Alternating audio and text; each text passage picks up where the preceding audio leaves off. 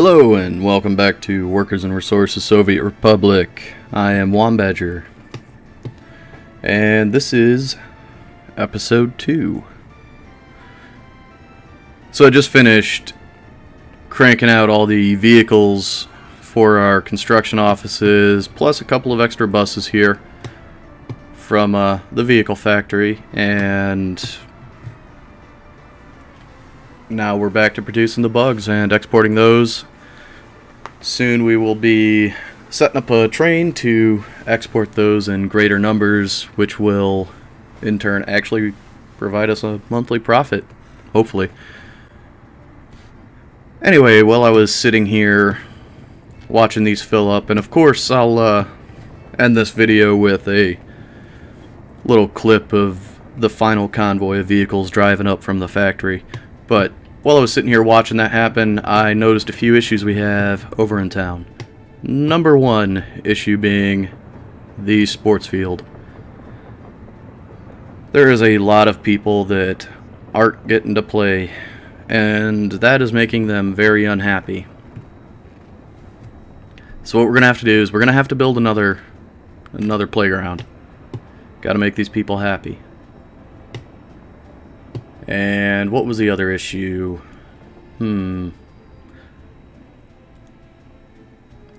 Well, not so much an issue. The school is absolutely packed, and even though it's not operating at full efficiency that way, because you have a bunch of people who spend essentially half their scheduled time to attend school and improve their education just waiting around at the school, not improving their education.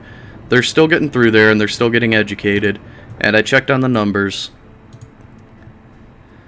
and our population without any education in this city here is lower than the total number of children and babies, meaning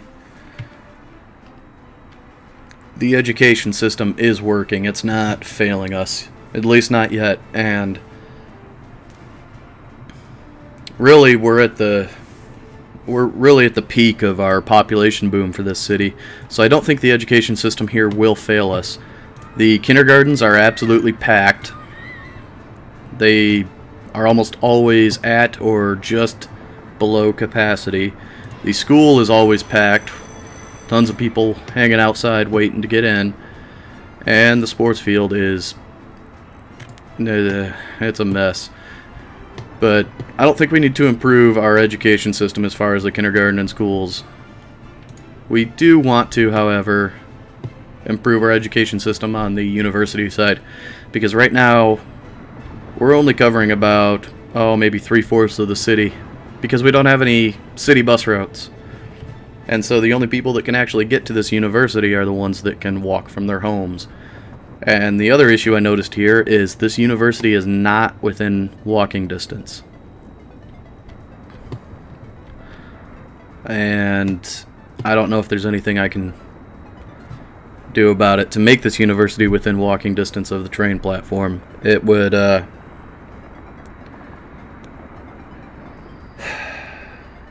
would be wonderful if I could, but I honestly don't think I can.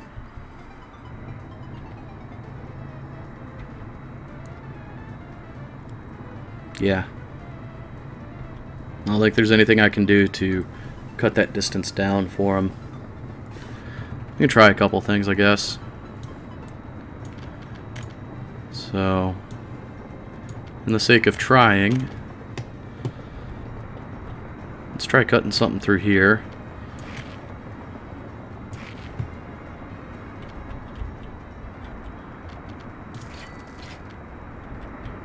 Still nothing. Okay. Next plan, because that didn't work. Oof, I don't know.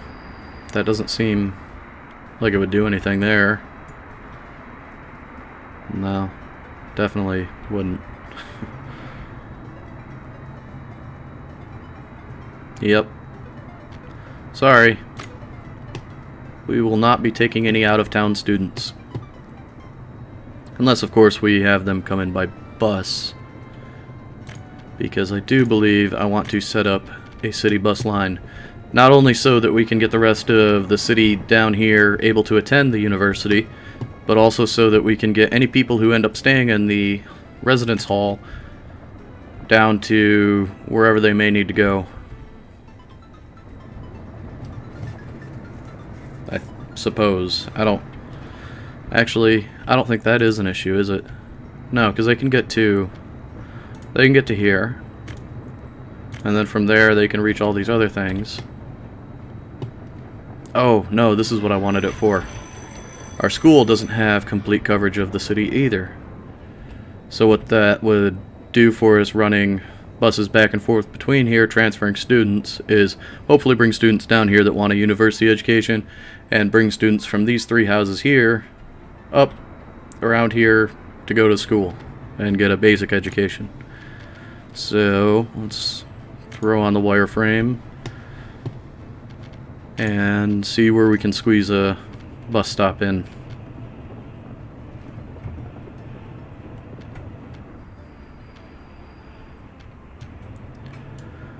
Yeah, that'll do there. Now let's squeeze one in down here. Actually, before we do that, let's extend this road.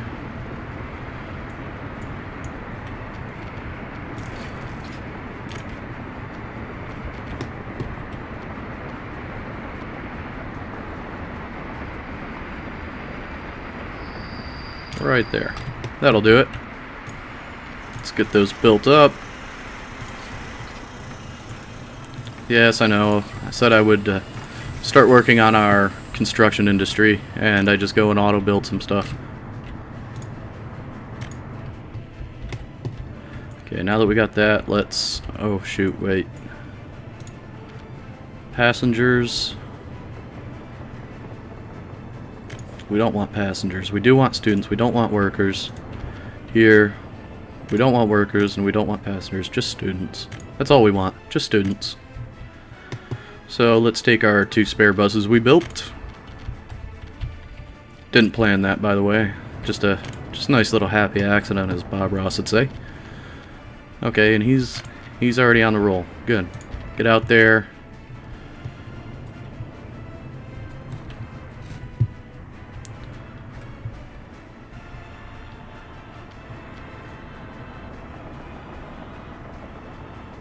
Alright, now you can go. Alright, he's rolling out too.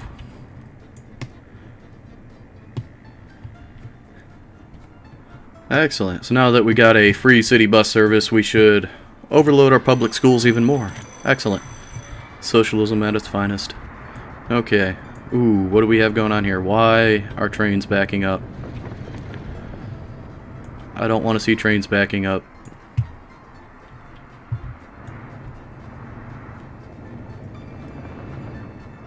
I don't know.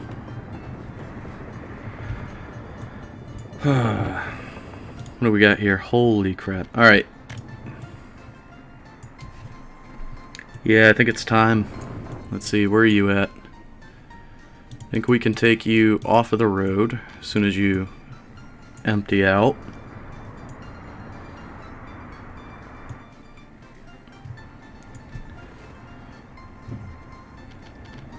Alright, head back to the depot.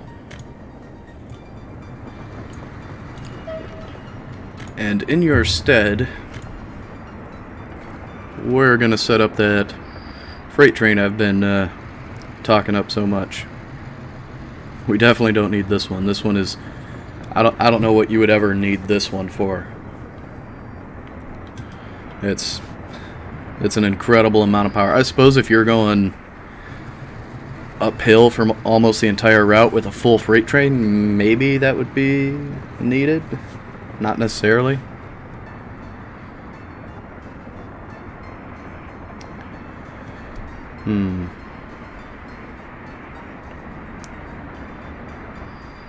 See, this Polish one here isn't much more in terms of cost. It is lighter. It is rated for 2 kilometers an hour faster, which, as we discussed before, that vehicle speed rating isn't as significant as it seems. But it has over a 50%. It has over 50% more engine power. But I believe this one is quite a bit smaller, meaning we could possibly squeeze an extra train car on there. Same with this one. This one is tiny.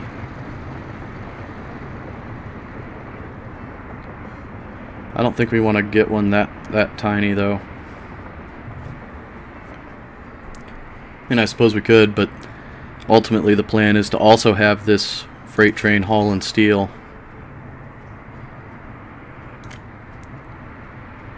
Because the same wagons that haul vehicles haul steel. Yep. There we go.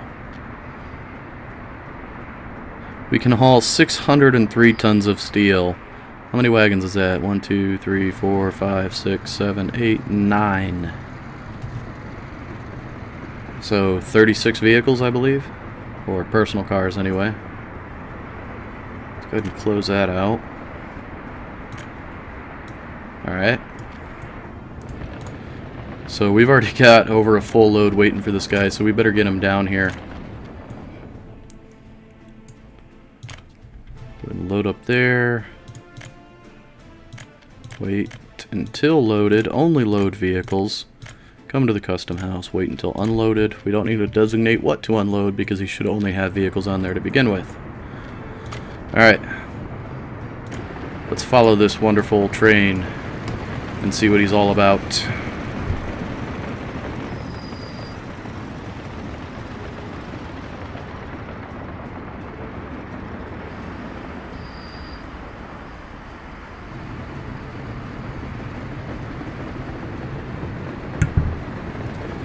And as he stops there for diesel, this should be the one and absolutely only time that he is coming down here to this loop. Because from here on out, he should be going between the factory and the border. And there's a fueling station right over there between the two. So he's going to stop here and load up. Turn the UI back on for a second. Holy moly. Oh no, why is he doing that? Don't do that. Don't do that. No, no, no. Okay. Pause, pause, pause. What is freaking wrong? Why must you do this, train? What signal did I get back? It's this signal. Damn it. Yep, it's because I set this one up to try and close off this track. And in doing so, I confused myself. Not too difficult. And closed off this track as well. That was brilliant. Alright, so that should sort that out. But while we're in this view, let's go ahead and take a look here. Look at all of those. That is amazing. And look at the value of this cargo. So, the going rate for these is just under $55,000. And remember, the ruble is much stronger than the dollar in this game. And yet we're going to get almost twice as much rubles as we would dollars for this load of bugs. Alright, let's set you on your way. Just flip around. Get smart. Figure it out.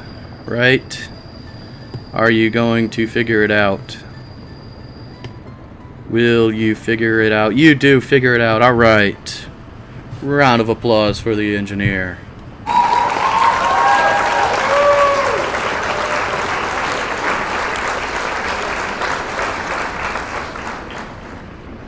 So let's go ahead and head on down to the border. Let's take a look at our money before we hit there, though. This month, what did we blow money on? Vehicles imported. We spent 200,000 rubles on this train. And a single load of vehicles on this train is going to cover half the cost of the train. That is something. We've also already got 15,000 rubles worth of bugs exported.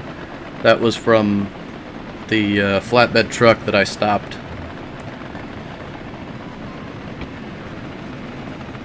But here's the other thing. This is the really big thing. Resources imported are only at 70,000. This single load of bugs being exported is worth more than all of our imports. And keep in mind, we are importing absolutely everything.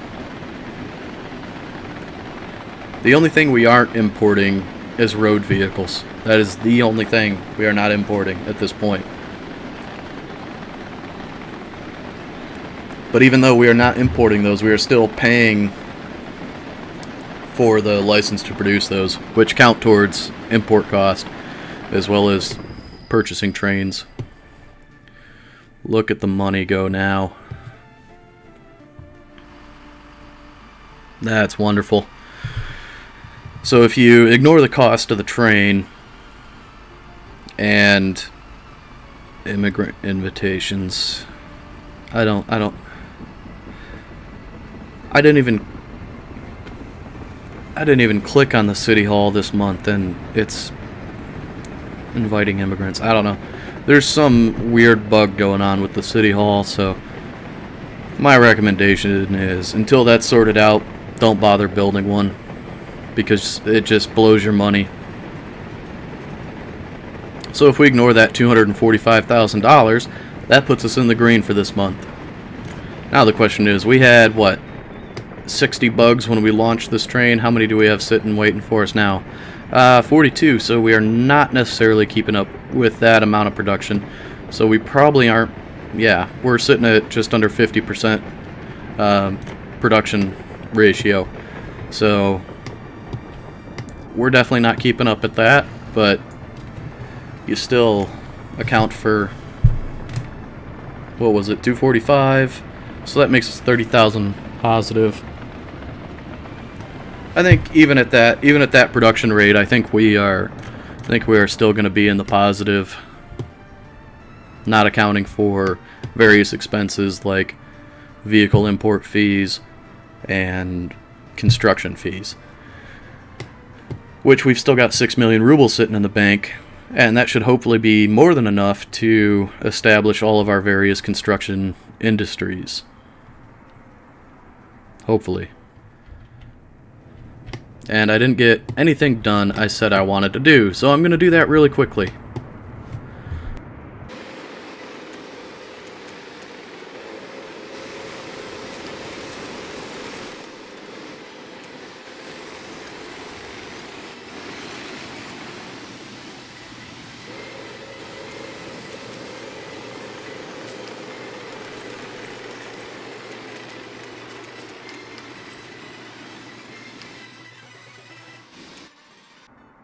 Okay, and this brings me to a good point here.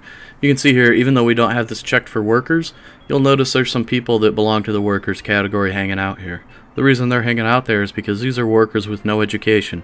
Workers with no education cannot, they can't work. They can't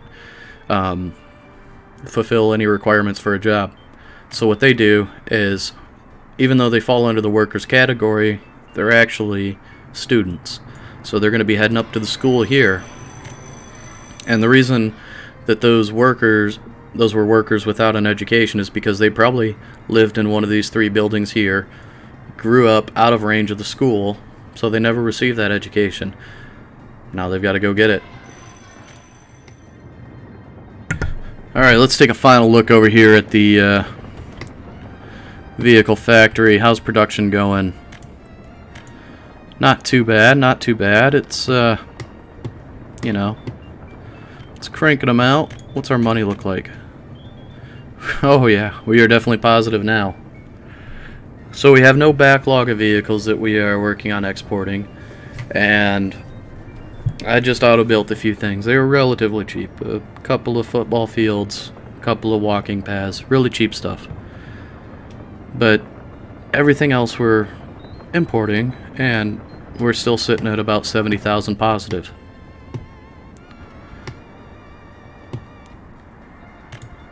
And this thing's hovering between like 20 and 50% efficiency.